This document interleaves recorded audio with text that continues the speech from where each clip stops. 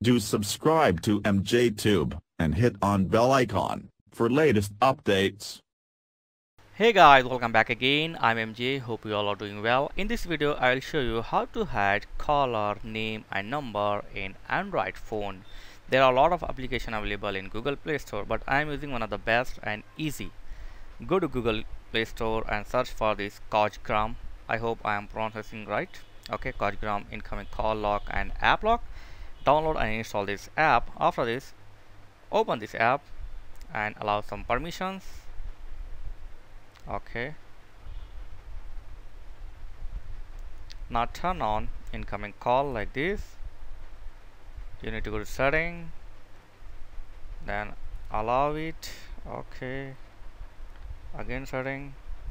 Okay, and allow it. Allow. Okay, now you need to choose the which pattern or which password you want.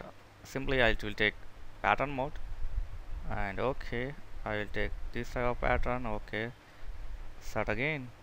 Okay, and tap on next, and that's it. Yeah, answer to call test. Okay, that's it. Now now it's time to add the caller. Allow. Okay, tap on hide caller ID, and here add the caller. You can choose all, or you can select particular caller ID to hide name and number. Okay, so tap on the number which you want to hide like this.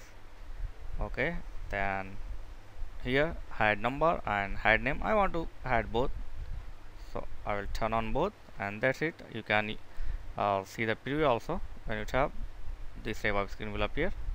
Okay, nice. Okay, boom. Now let's test it how it works. I'm going to make a call, and let me turn on my screen. Okay, I got the call and there is a screen showing unlock the pattern, so use the same pattern to attend and unlock your caller. That's it. It's very easy. Catch you next video. Please like, share and subscribe. Thank you very much guys.